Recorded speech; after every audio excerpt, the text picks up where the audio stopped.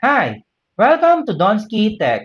In this video, I will try to explore what is ESP-NOW in MicroPython and how we can use it in our Internet of Things projects.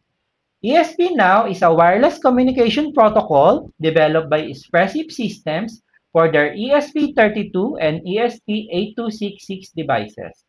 It is designed for simple and efficient device-to-device communication. If ESP-NOW is a wireless communication protocol, then let us compare it with Wi-Fi networks. In a Wi-Fi network, our IoT devices connect to a central router or access point. It is the job of the router or the access point to handle the message exchange between devices. In ESP-NOW, we have removed the access point or the router and allow each device to directly communicate with each other. This is what we call as peer-to-peer communication. This video is sponsored by PCBWay. PCBWay is a manufacturer specializing in PCB prototyping, low volume production, and PCB assembly service all under one roof. So, what are the features of ESP-NOW and why it is popular for IoT and embedded projects? First, it is low latency. ESP-NOW ensures that there is minimal delay for real-time applications. So, when you are retrieving sensor readings, then you should receive it at real time. Next, low power. Devices can sleep to save power when not transmitting, which means that if a sensor device is not needed to retrieve any sensor reading, then we can put it in deep sleep. Peer-to-peer. Devices communicate directly with each other, so there is no need for a central hub. We can easily transfer the sensor readings from one device to another and store it somewhere in our database or in our server. If you want to learn more about ESP-NOW, then go to the following link. So, where can we use ESP-NOW? In a home automation project, we can use this to control our home equipment like lights or motors where Wi-Fi is not available. So for example, if our light is far from our home, we can still use the ESP-NOW to remote control when and where it will turn on or turn off. If we are reading sensor, like in our sensor networks, we can read the sensor readings even from short distances, and there's no problem if there's no Wi-Fi involved. In our security system, we can use this to activate or trigger alarms whenever a burglar is detected. These are some of the practical applications of ESP-NOW. So, now that you know the high-level overview of ESP-NOW, then we can try to explore this protocol on our MicroPython IoT projects. Let's get started.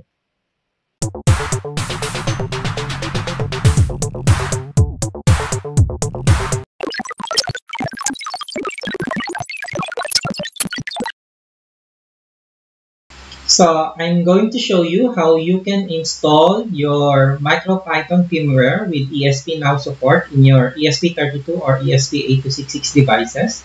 So I'm using an ESP32, so I just go into the download section of the MicroPython, and then I click the ESP32 here. And once that I'm here, I just click the ESP32 spreadsheet. And right now, there's the firmware section and the nightly builds in here. As of this time, September 2023, the ESP-NOW support for the MicroPython firmware is not yet included in this one. So we just need to download the nightly build. Once you have downloaded the nightly build, as I have done already, the next thing that we need to do is just follow along with the steps. So open command prompt. So I just post it here, and then I just change the port since I'm in Windows, so this will be COMPROG, and then I'll click enter. Oops.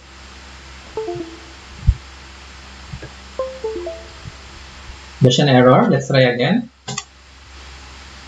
And as you can see, it now starts erasing the flash. So I'll just click here, and then let's go to the next step, which is here. And I will just copy also. I'll just change the port assignment and then make it COM12. And then I'll change the name of the binary that I'm going to install. So in here, just paste it here. And then I'll just click enter. So it now starts downloading the firmware into the ESP32 file system. So all we have to do is just wait for it. And then once the firmware is installed, then you need to open your Thonny IDE so that we can validate if the ESP-NOW support is installed together with the firmware. So I have here my Thonny IDE. So it's now finished. So I'll just go into here and I'll just connect to COM12. So right now, this is, as you can see, this is the name of the firmware or the version. If I click import and then ESP-NOW, then there should not be any issues.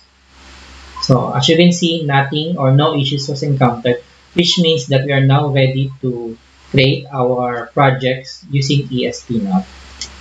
So in this video, I am going to show you a demo on how to get started with using ESP-NOW on your MicroPython IoT projects. So I have here two ESP32 and one ESP32 has a button connected to it while the other ESP32 has an LED connected to it. Both these ESP32 are not connected to any Wi-Fi. So what we're trying to accomplish here is that whenever I click this button, then it should turn on or turn off the LED connected to the ESP32 using the ESP-NOW wireless protocol. In a way, we are sending a message coming from this ESP32 to that particular ESP32. So let's go now to the code. So I have here my Thonny IDE and there's two instances. And for the one at the right, this is what we call as our receiver, and it will program the code here for the ESP32 with an LED.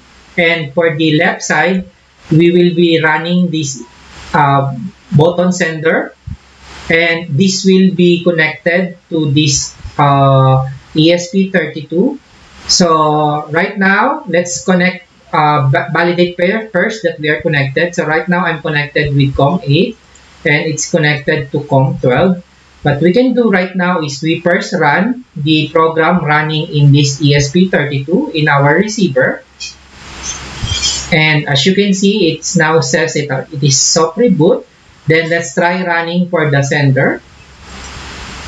And as you can see, it's running together. Now, when we try to click this button, then it will send an ESP-NOW message into this ESP32 and it will turn on or turn off this LED. So let's try.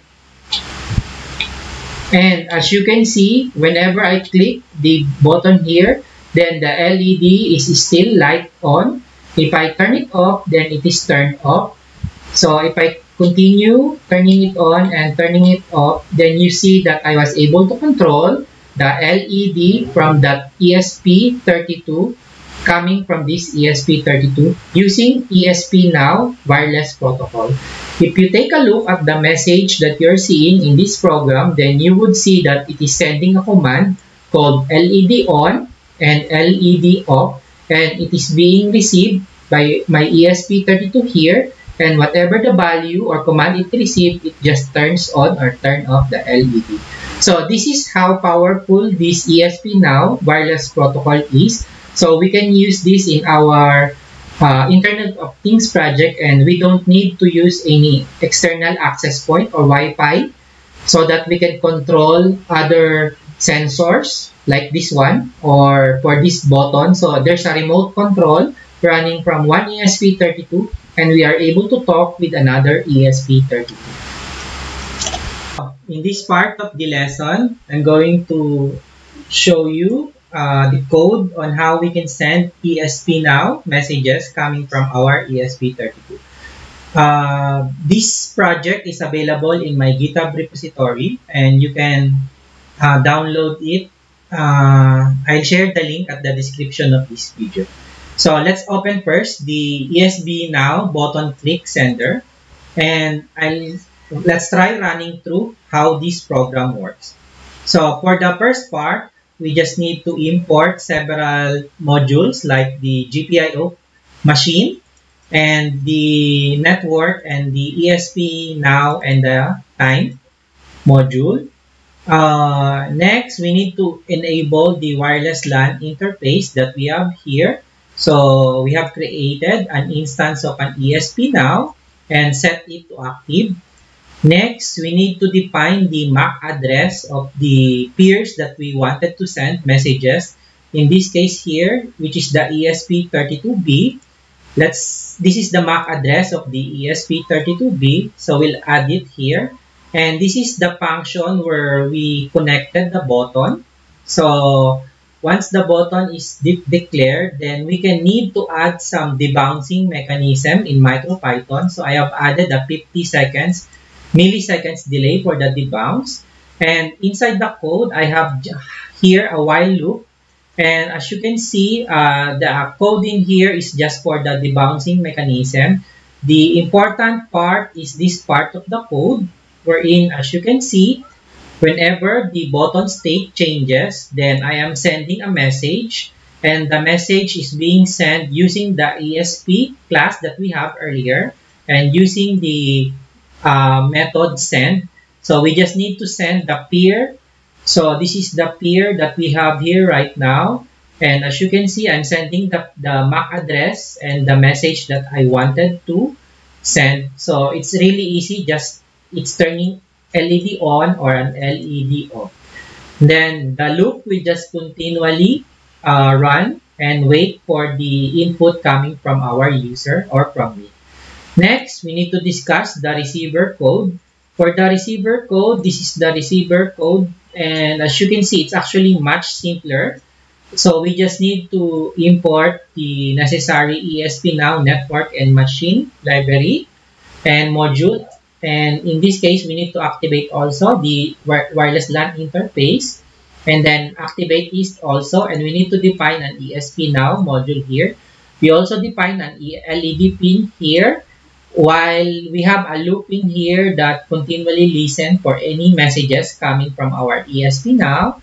And once a message is received, we just need to parse. And then the parsing is we just need to check if it is LED on. If it's on, then we just turn on the LED using the GPIO pins in here, or LED pin.off. If it's not recognized, then we just print a known message. So basically, that's really how easy it is to use ESP-NOW in your MicroPython project. So using ESP-NOW in your MicroPython project, then you can create multiple real-time IoT project without using, and there's no need for a Wi-Fi access point. So each ESP32 can communicate or send messages with each other using peer-to-peer networking. And that's it. So the write-up for this project is available in the description of this video. And the code also is available. So you can just click there in the description. So that's all for this topic about the getting started with ESP-NOW in MicroPython. In the next series of video, we'll use the asynchronous I/O so that we can handle multiple inputs coming from our multiple sensors. And that's it. I hope you learned something. Happy exploring!